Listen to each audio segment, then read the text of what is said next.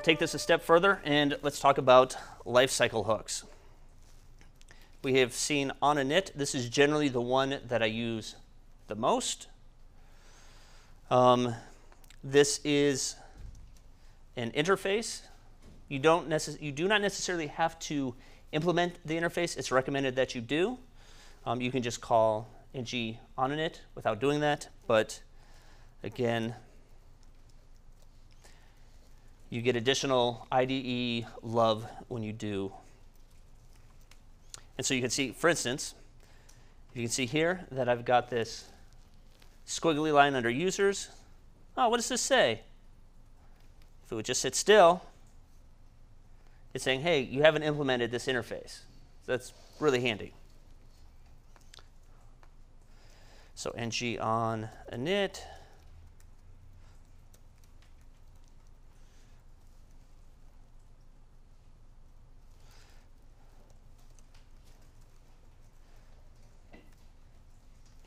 Let's go back and so now when this component has initialized, you can hook into it and do something. Is that for every instance of that component, or is it? So that's a good question. That is a good question. So what would happen if, what if I had 2 users on here? You know what?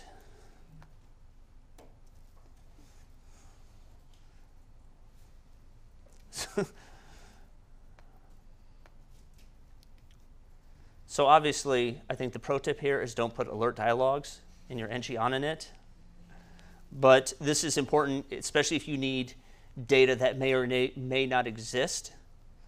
Then this is a really good place, well, the place to do that. Also recommend, I think somebody mentioned earlier, one of the lessons they learned is do not put, or be careful about the logic that you put into your constructor, because it may depend on things that is not available yet. And so this is where this goes. I have a list of specifically inputs. Sticking an input on there and it's not available in the constructor until the init files. So again, this is only available in TypeScript when data is not immediately available in the constructor.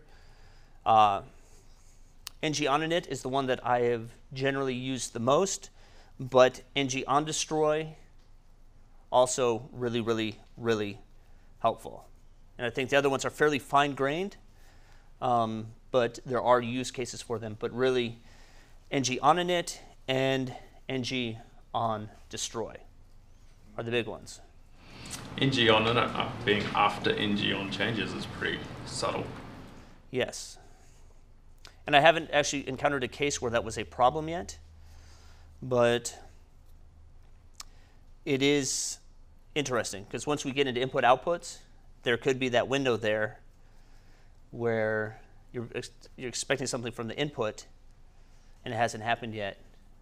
And so just be aware that on changes, and we haven't talked about input output yet, but when those fire, then you get this event. So when you basically your parent component or you're actually broadcasting something up, you'll fire that lifecycle hook. So, yes? You said something interesting, something about the ngOnInit. Hold on. It's 1:35, and I finally have said something interesting. Yeah, boom. On the board, 1:35, Lucas said something interesting. Man, you guys are hard. I forgot what I was going to ask. Mission accomplished. It's something about when you need to import the ngOnInit, if you've got data not yet defined in your class? So occasionally, and I've seen this with input and output, that your component has been defined, but it hasn't been fully initialized. So the page is rendering, and so let's say you have a couple components. You got this hierarchy. Well, it has to pull data from the parent component, and you're feeding it in. So by the time the constructor executes, that there's this period of time where the constructor has actually executed, but you do not have basically your data that you need from potentially like inputs. or from your parent components. Like they're still arriving. And so Angular will render your component structure like top down.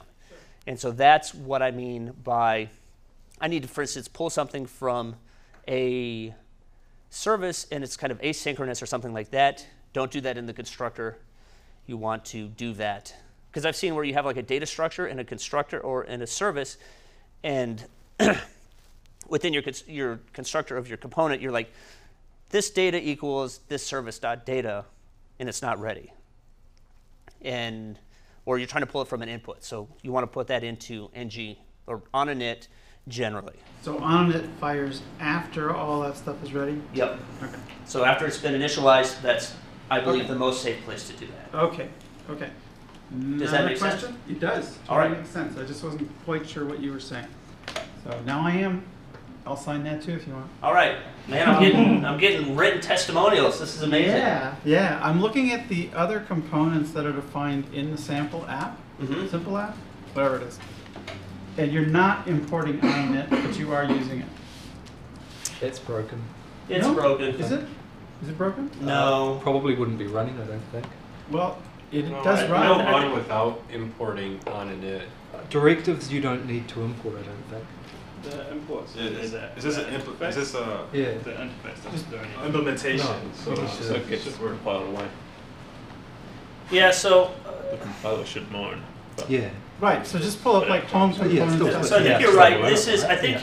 this is Is the it? case Yeah. where I wrote this on like Alpha 1, and I think they were being, you didn't have to, and then I think they broke it out somewhere between Alpha 1 and 9, and I think it's still working. But if I were doing this now, then I would make it a point. So, you know, since you pointed this out, like I will go back and explicitly like import these things in.